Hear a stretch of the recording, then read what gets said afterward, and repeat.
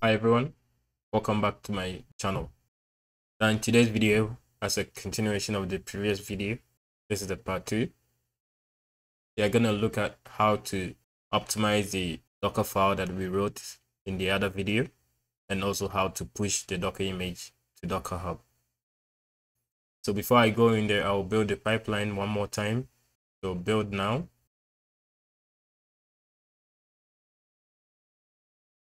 Okay, so just like I built in the previous video, the same build that I'm doing, so it's successful. Now when we go to our workspaces, go in here.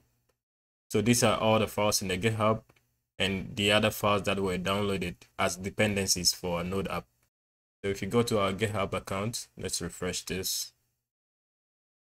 This is the Docker file that we used in the previous video. Now the reason why I'm rewriting the Docker file, or the reason why I'm optimizing it, is because let's go to the terminal. Let's do Docker images and see the image that our pipeline just built. So this is the image. Remember, in the pipeline, the Jenkins file, I'm calling it node image plus the build number. When you come in here, what we just built was build number 14. So node image 14 is the latest build, and it's very big. It's over a gigabyte. Now you can see that the reason why it's over a gigabyte is because it is using the latest version of the node image. In our Docker file, it's picking the latest version of Node. Now that is way too big because it's based on the full Linux distribution. This includes many utilities, libraries, and other applications that aren't really necessary at the moment. So there's no need to use that. So I will replace that in the new Docker file, which is this one that we are going to use, to the Alpine. Alpine is basically a lightweight image that we can use, but it's still enough to do our Docker image build. And then aside that, if you check the workspace, you would see node_modules. That's a new file. .git is also a new file. .gitignore is a new file. Then everything else, right? Whenever we run this Docker file and we run the command npm install, this command will generate dependencies for Node app. Now some of the dependencies will be inside this directory node modules. And we only need it to install dependencies, but after that, we don't need it anymore. You have to get rid of it. If not, it will store it with the image. And then we also don't need this .git in our image. And so for that, I created a .gitignore file, which contains node_modules, .git. The Docker file, you don't need it after building the image. And then .dockerignore file itself, you also don't need it. And then any .md file, especially here, well, the only md file is the readme. You also don't need that in our image. So I'll use .gitignore file for the image build to ignore all of these files. That will give us our new Docker file that looks like this. We use our Alpine, set a working directory, copy the package files, install the npm dependencies. When it comes to the npm dependencies, when you write npm install, it installs dependencies for both development and production environments, which is basically 2-in-1. You only need one version to use. Because you're using 2-in-1, it will make the image a little bloated. And so what I'm doing is I would rather install only for the production dependencies, all right, which will reduce the size. And then everything else remains the same. Copy all the stuff, expose, and then start. Before I perform the build, this is my directory. This is the new Docker file. I renamed the old Docker file as Dockerfile old. And then I'll rename the new Docker file as our current Docker file. Okay.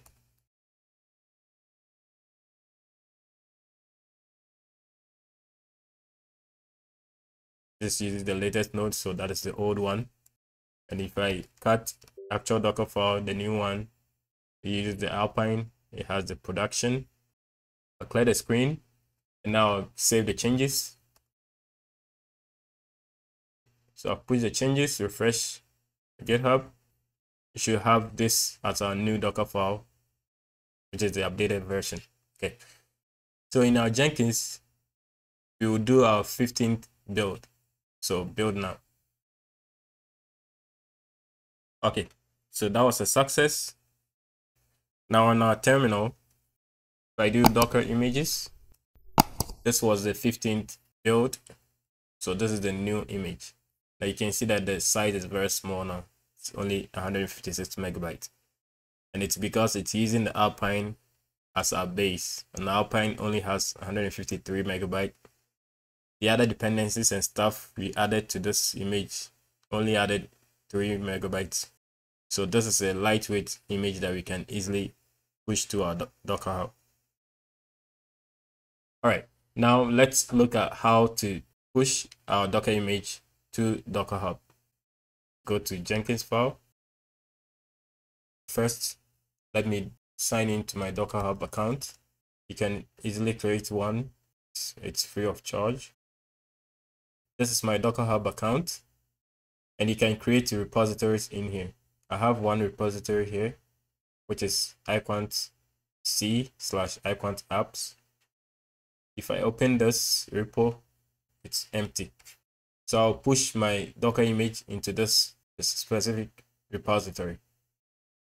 Let's go to the account settings. So click on that and then account settings.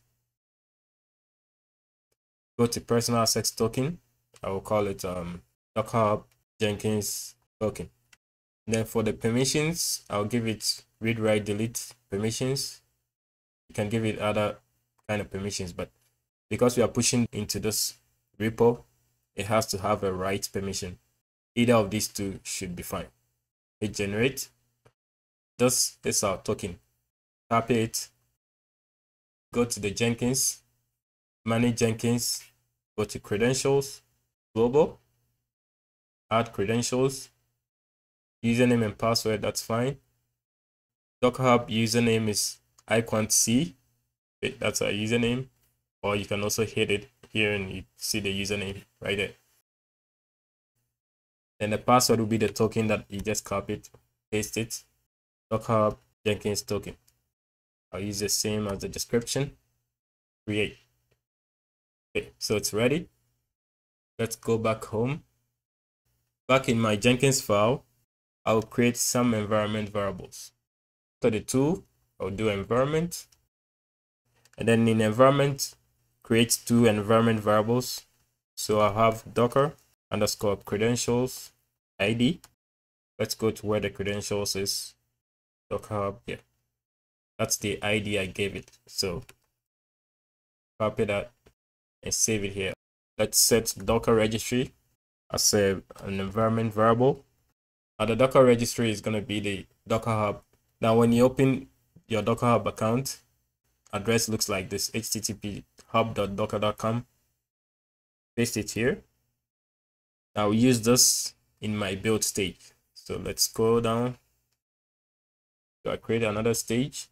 This stage will be to push image to DockerHub.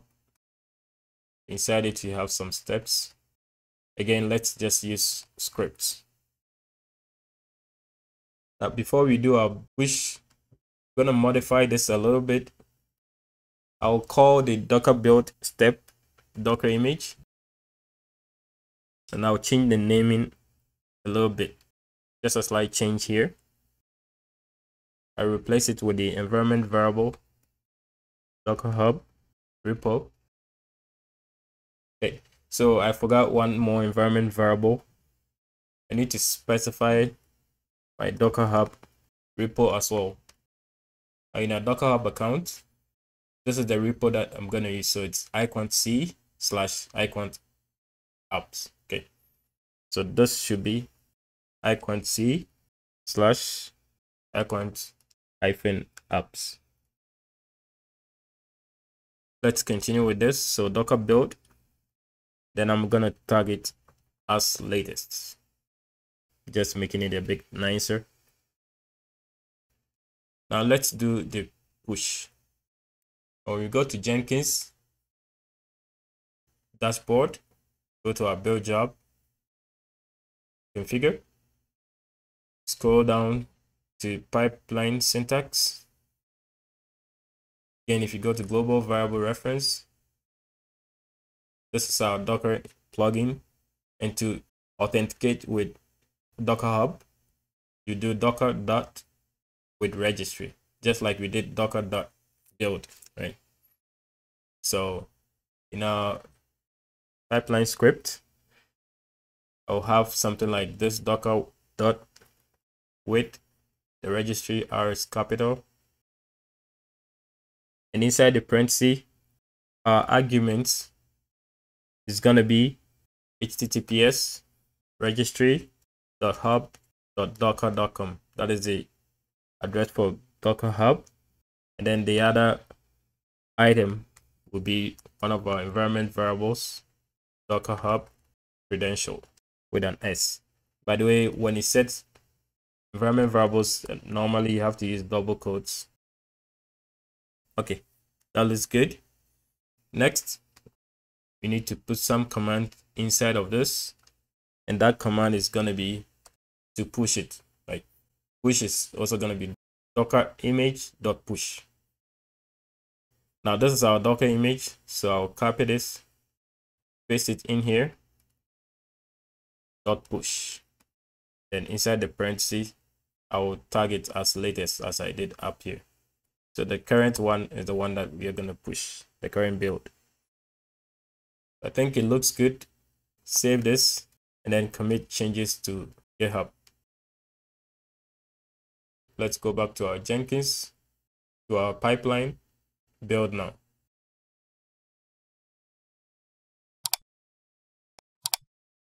Okay, had an error, console output.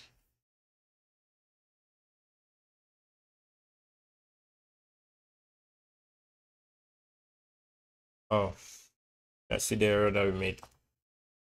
The error is from the environment variables.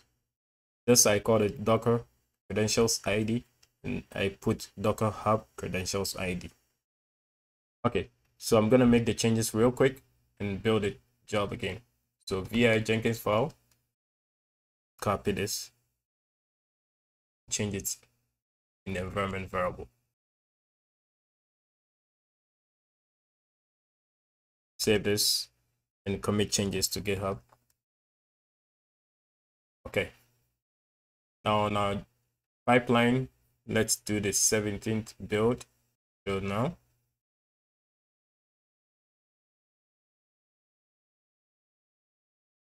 So you can clearly see that was a success. Let's open this console output. Yep, it went all the way. On our terminal, if I do Docker images, these two. So when you build, you have a local copy, and then you have a copy pushed to DockerHub. Okay, this is the copy on DockerHub, and both are of the same size, as you can clearly see, and the times also match. Okay, and they have the same image ID. It's just a copy of it. Let's go to DockerHub. Okay, so on our DockerHub, go to our DockerHub directory or repo, which is the one that we just used, is /icon-app. That is the first one, and you should see the latest tag of our image right here. You click on it, and currently the compressed size is 52 megabytes, which is very light. So thank you for joining me on this video, and please like, comment, and subscribe to my channel for more videos like this.